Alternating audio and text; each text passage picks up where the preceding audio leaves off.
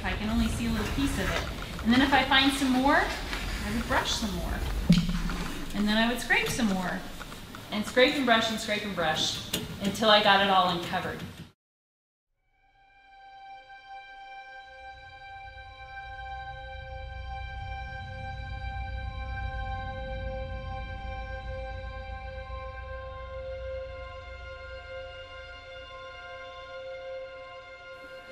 In the Miocene era, this part of northeast Nebraska was covered in subtropical grasses and patches of jungle.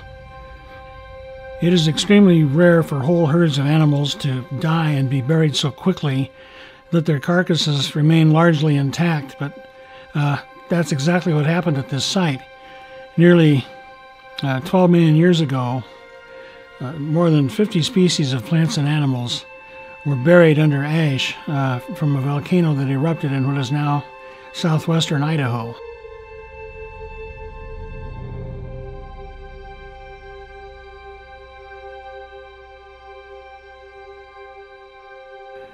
Gathering at the waterhole, there were rhinos and horses and camels, tortoises, and small predators.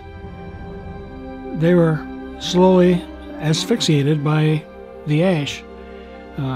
Calves were found lying next to their mothers, and the larger animals, of course, were the last to die, and so they're above the smaller birds and grasses.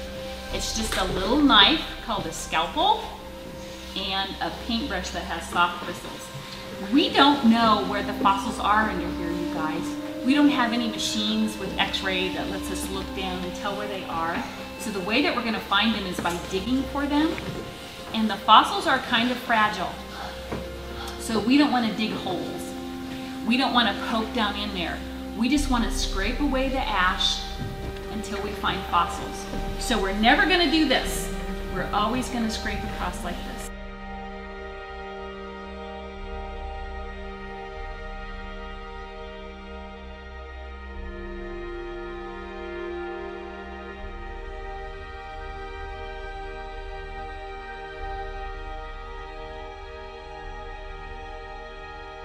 If you visit the site, you should stop first at the visitor center, or you can ask the paleontologists about their work. There are interactive displays, and you can see what tools they use, and it's very informative.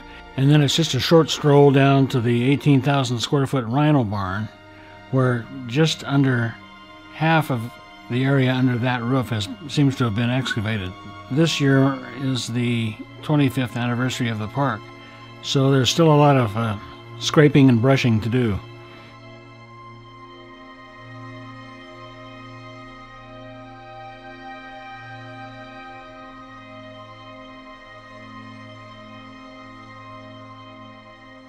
It's kind of an eerie feeling when you stop and think that you're standing in a spot where this much history has taken place, and that these animals have been in the earth, covered in ash, for nearly 12 million years.